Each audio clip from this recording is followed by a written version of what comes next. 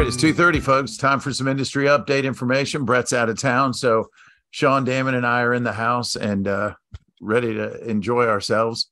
I guess while the cat's, what is it? The cat's away, the mice will play, and hopefully everybody's ready to party. I'm letting folks in. I'm not sure if that's my job, but I think I'm doing a good job so far.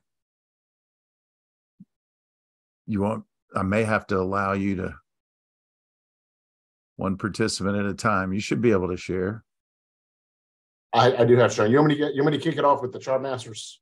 Yeah, let's try that. Let's go there first. And then we've got about 4 or 5 articles. And then a conversation I had on my heart and mind is a little bit about the projected growth for Atlanta, particularly metropolitan Atlanta, which is a pretty big area. And then a little bit about possibly how you can market yourself a little better outside your zip and attracting people to the reality of where people move and what's happening in the Sunbelt states that's continuing to happen and predicted to continue. So we'll talk about population growth. It ties into one of the Business Chronicle articles too. All right. And then I'd like to say for everybody on the call, I'd love for everybody on the call to type one observation of what you see in the real estate market right now. Be interested to see what the audience. So just something you're seeing happening in the market, just type that into the chat page. I'm going to get over to some chart masters and we're going to take a look at actual stats from the second quarter. All right. So this should be big enough. So most of you guys should be familiar with the chart masters report. We've used these for years. What I love is this report is now combined for both in-town and the general Atlanta market. What you'll see is these backgrounds. When it's white, that's the whole Metro Atlanta market. And when it's tan, that's inside the perimeters market. But we kick it off with taking a look at sales by brokerage. Currently, Keller Williams represents 18.8% of the transactions. So literally 1 in 5 transactions in Atlanta, a little bit higher on the in-town side, is represented by Keller Williams. To me, this is a graph that should always be in your listing presentation when you're talking to people and in your buyer presentation to let them know that, like, there's a 1 in 5 chance your house is going to be sold by a Keller Williams agent. I have these relationships already in place. Clearly, we're the dominant player in that marketplace. This is an area where you can leverage your office or your brand if your numbers don't have the compelling story you're looking for yet. And people love to do business with people they know, love, and like, and also respect and trust. And it's a great segue point. Show them the data point, and then tell them how that really operates in the real world of culture and what we stand for as a company. People care. Those stories matter. Yeah. This is a historical, and I'm glad they went back to 2008. Don't get bogged down in the details of this, but look at the green line.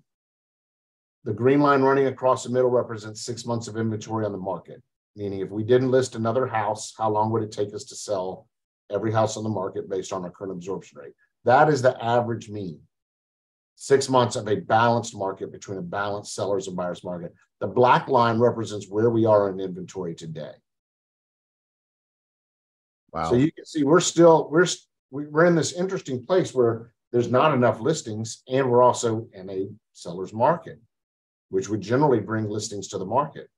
So I think we're seeing some dynamics that I'm sure everyone's aware of and discussed. That we have a combination of right now 80. I believe the correct number is 82% of loans in the United States are at 3%, under 4%. That's crazy. Which means for someone to move up, they're also going to have to move up 2 percentage points on their loan. And I think we're seeing some people hold on to their properties rather than do that right now. I think that's stagnating a bit of our listing inventory. What do you think, Ray?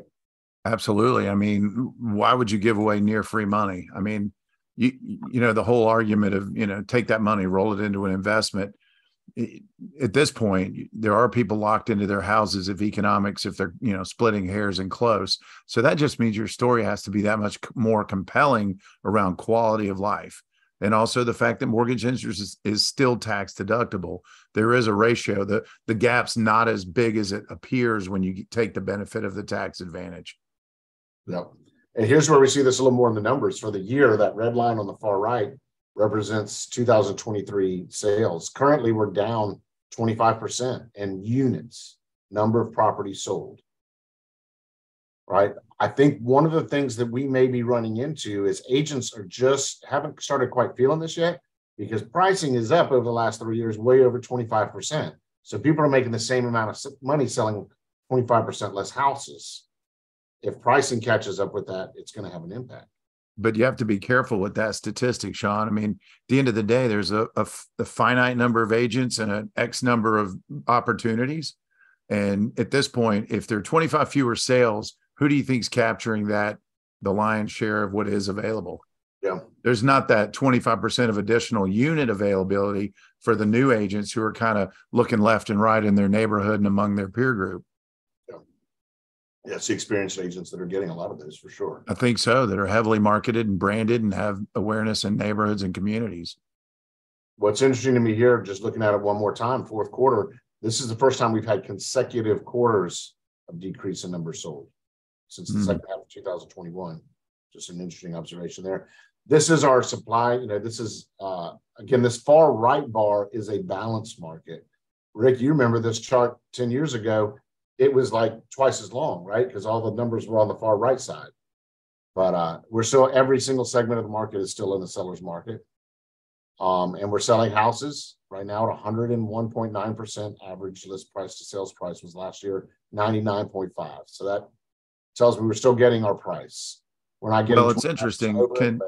You ask people to put, you know, some observations in the chat. Price decreases, price adjustments, people afraid to sell. That's true.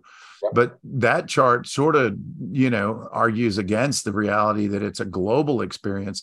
And what I'm guessing has driven that number is that the ones that are really hot and high demand are going for more than, 5-10% over. And then the ones that are price reduced are 5 to 10%, and they're netting, a 101 number. Our median days on the market is up. This to me is a perfect example of where, we need to be the economist of choice, the ones that are sharing the information with our sphere. Because I look at this graph and go, I can see the headline right now that days on market has doubled in Atlanta since last year. That's an accurate statement. And it went from 8 days to 16 days. So the reality is you still sell your house in 2 weeks in Atlanta if it's priced properly. You nailed it. Yep. Right. So that's this is where we need to correct the dramatic headlines that we see in the market. We are seeing some price reductions. You guys hit on all of these topics in the chat page. A third of properties are having to reduce their price to sell right now. That's considerable. That is a considerable difference from last year. If you utilize these tools, we'll go one more slide, then we'll get into some of these articles. This next slide, to me, is one of the most valuable. If you find that you end up in a price reduction conversation, the next question with the seller is generally, how much do we need to reduce the price? And this is where you can allow numbers to do a heavy lifting, because a weak answer would be, well, I think we should reduce it by $10,000, right? What you would say is, if it's a $500,000 house, well, the market says that we should reduce the price by 4.3%. So for you, Mr. Buyer Seller, that's about a $22,000 price reduction. Yeah, another way to phase that in, if they're real price sensitive and feel like it's too soon, you could play that. So we could do 3.5% now, save 1% for a week or two from now. If it doesn't move in 10 days, it's probably not the 4.3% number or the number we need. I mean, in the old days, meaning 6-7 years ago, we used to say 12 showings without an offer or 12 days without a showing, you knew you were overpriced. So here's another idea. Instead of telling them how much to reduce it, show them, to your point, using hey, this is what the market's telling us. 4.3 is the median, which means, or the average. We could go median, it could go high or low of that. So based on this information, what do you think we should do before you offer a number? Because they may just go, well, let's just go 5% or 3%, whatever the number is that in their heart. At least give them the first shot at revealing their tolerance for a price reduction. Yeah. It's just important to be able to point to a source and go, the market's telling us this, not me. I'm not telling you your house is for less. The market's saying you should reduce your price by X amount. There you go. Yep. There's 1,000 other slides that we could go through here, but I think those hit on the most important key elements to get started. And it supports everything that everybody just put into the chat page to start too. Shoot, I just realized 9 people were in the waiting room. So when they come on board, you guys just start cheering loudly and really confuse them on an industry call. I'm kidding. It's like roller coaster time. Make sure they feel like they missed something. I was, of course, kidding. You want to show this business chronicle? I can. I will go there now. Hopefully I can show it. Let's see here. Let's start with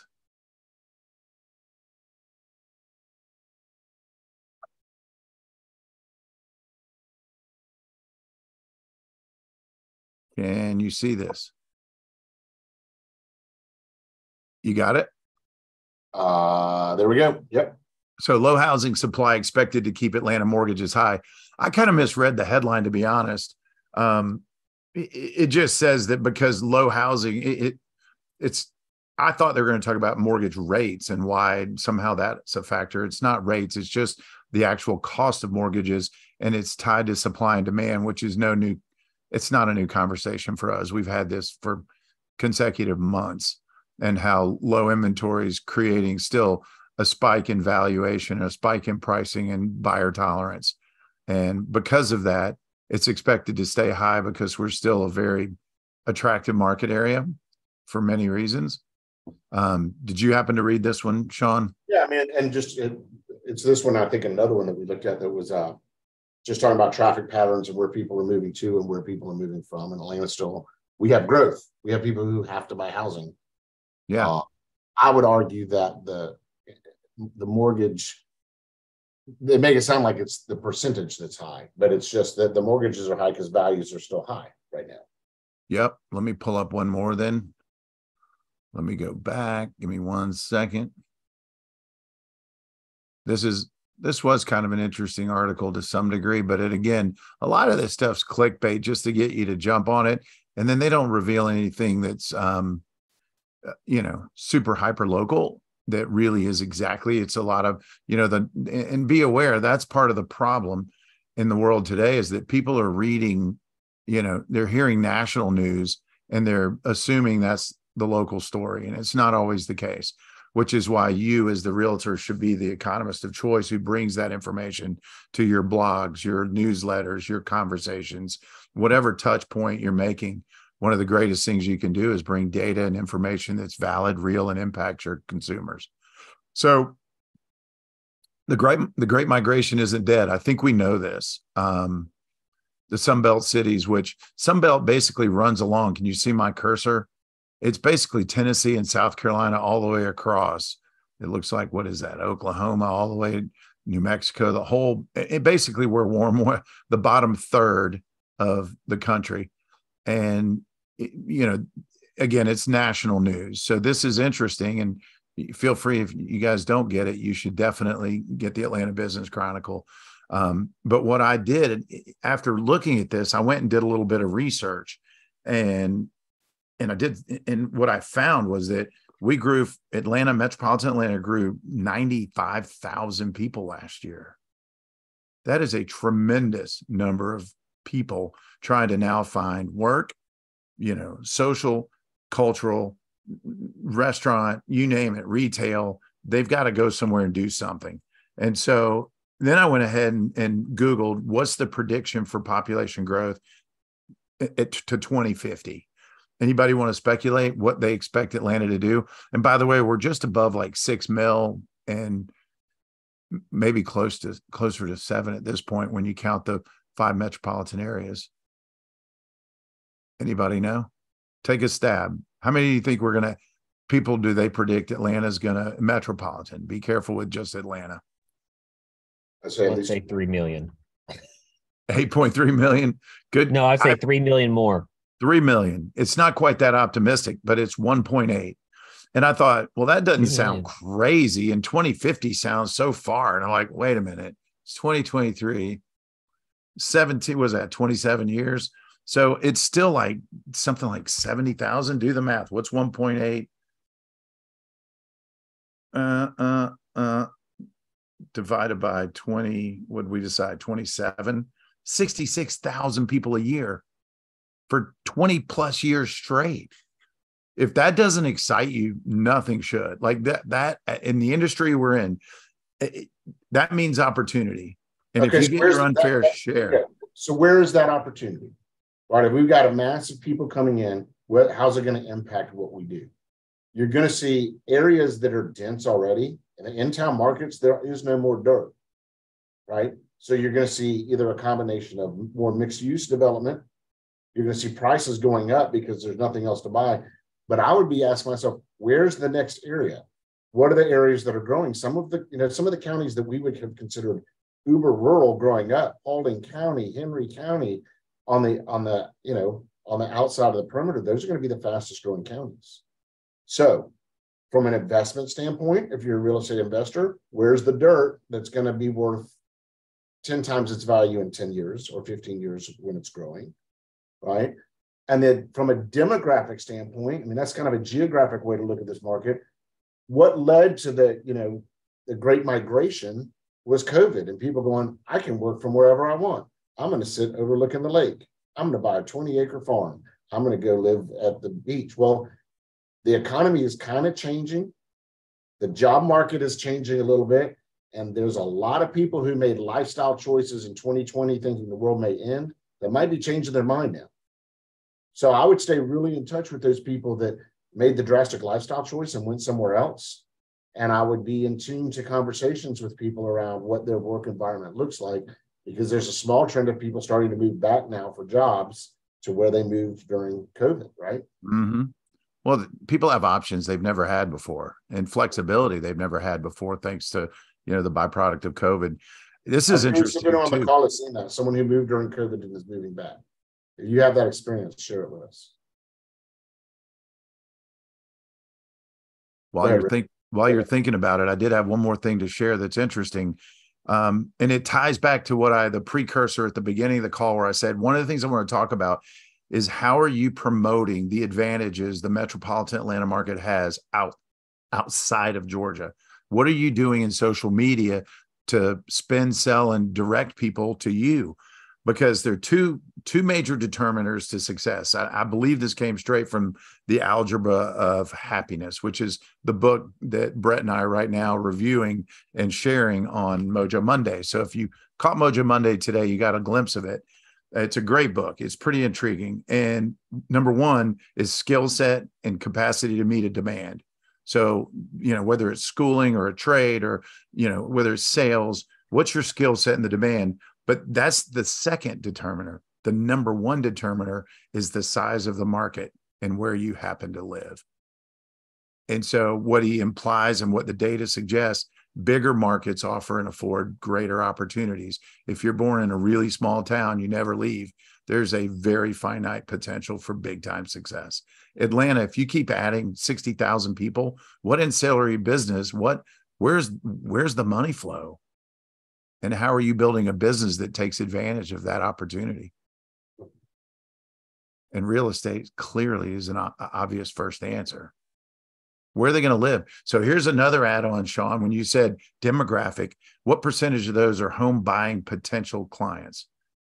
How many of those are renters? Where are they going to go? What's the workforce housing, story look like? Yeah.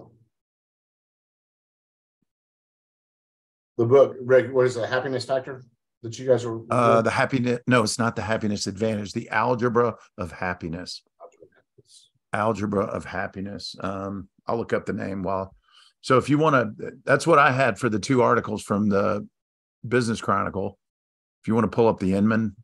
Yeah. So interesting. We lead in, you're talking about value propositions. The article we had in Inman was really a little bit about branding.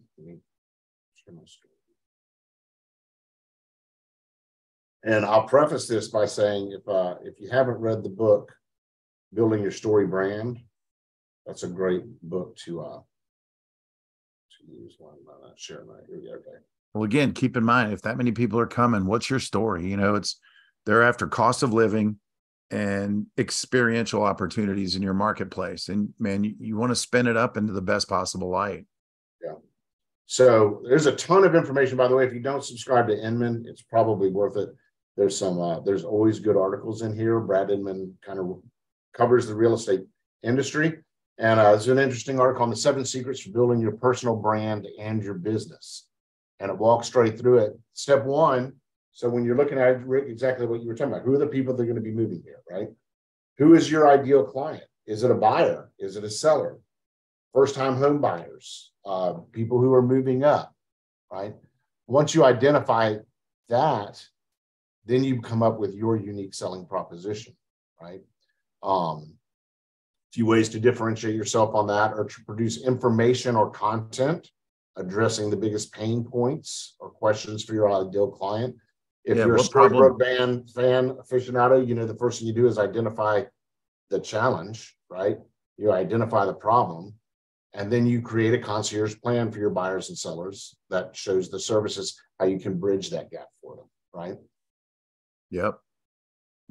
Then interesting that you even use the phrase, craft your compelling brand story, which is to simplify what you do. If I ask you in your business, tell me what it is that you specialize in.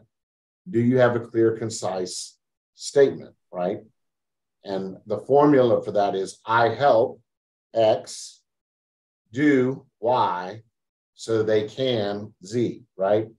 I help first-time home buyers get financing so they can make educated financial decisions on the purchase of their home. It's kind of a plug-and-play formula. And that's a very basic version of the book, Developing Your Story Brand, right? What's so example, again? I help X. I help X. Your target audience or avatar. Who's the person that you most relate to or can serve best because of your skill set and the areas you serve? Right. And then what do you do to help them overcome their challenge? And where does that lead them to? Yeah, so some examples they listed here. I help first-time home buyers purchase their home so they can achieve the American dream of home ownership, changing the trajectory of their family's finances over their lifetime. So here's another. I help investors. Yeah. I help investors find off-market properties so that they can continue to build wealth even in a difficult supply low market. Perfect. There you go. It's funny. My first one was first-time home buyers, yours was investors, and those are the 2 examples they give. You could find a very specific niche. I help military buyers and sellers with their homes, right? So that's again, what is the audience you serve? What is your superpower?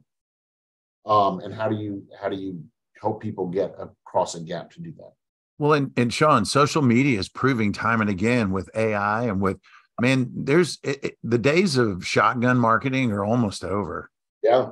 The minute you mention something, your phone's picking up on it and serving you exactly what it thinks you need, not what it wants you to believe you need, because you suggested it.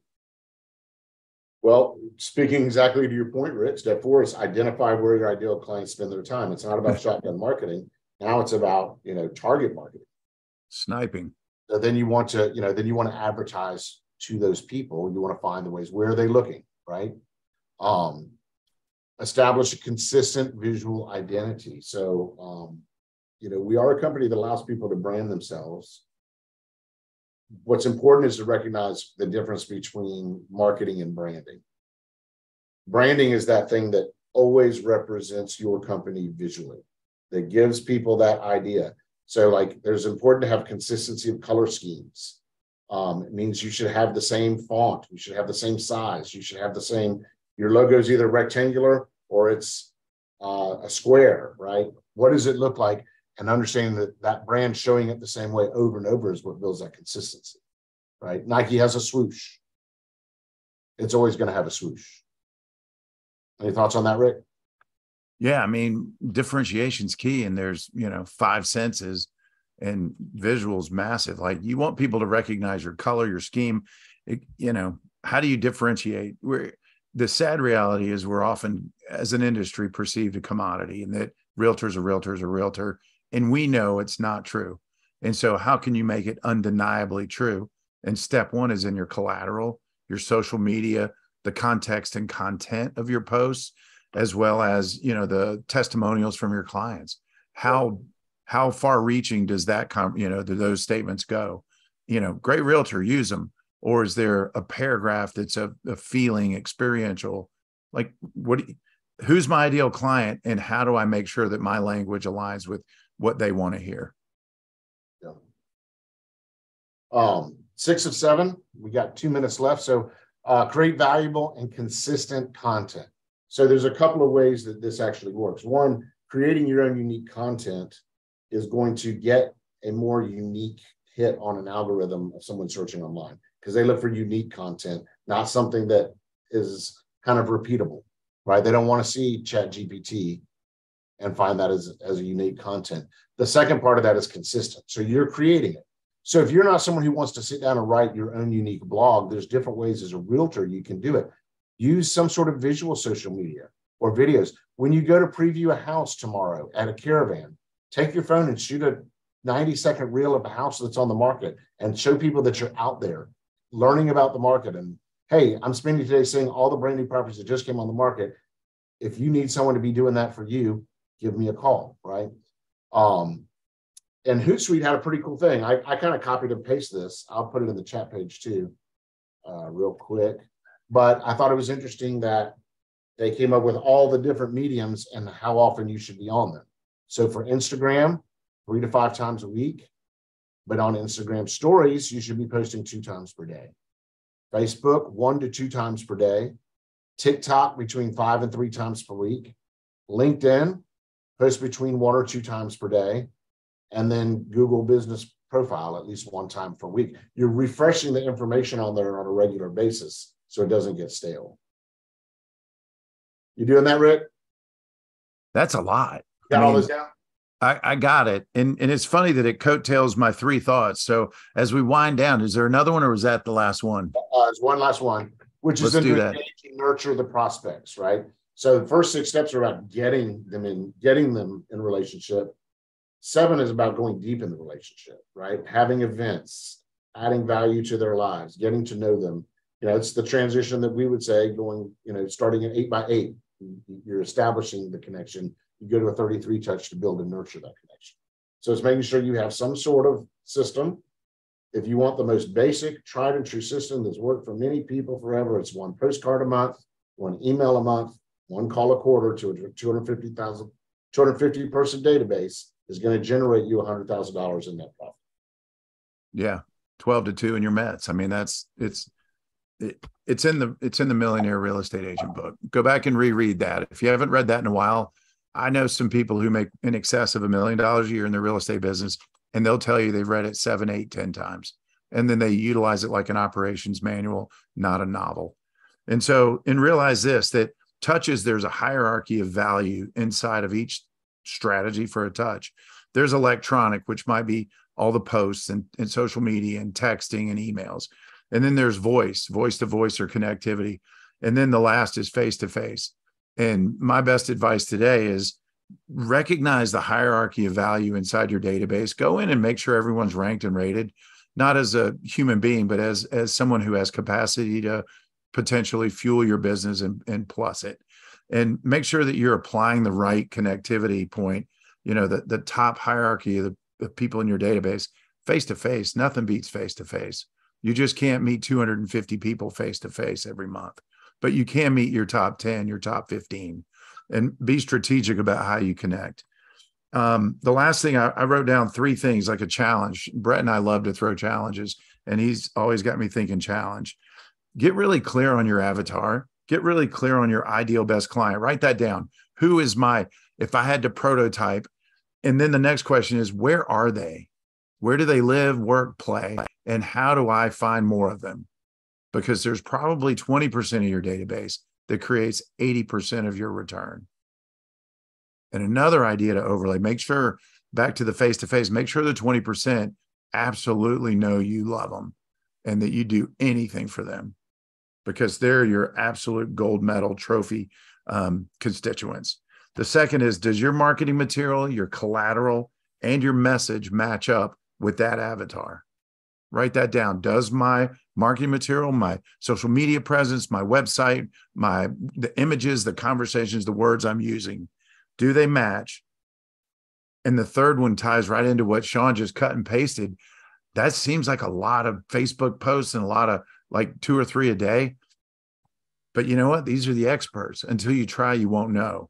So the last question I had is, am I communicating often enough to max out my value and validity? Those 3 questions could double your business in the next 12 months if answered and you apply strategies to actually execute at the next level. Yeah. Anything to add? We're 301. Yeah, team leader in Buckhead says, I love it. All agents should know how to describe their ideal client, both now and your future ideal client. And build the brand. And make sure you're clear on what you're good at. What's your gold medal attribute? What's your, Sean said it. What do you specialize in? That 3-part question is golden. All right, awesome. Guys. This was fun. 301. We went a minute over. So hope you enjoyed it. We'll wrap it up. Thank you. Thank you, Sean. You're a rock star, man. Good to see everybody.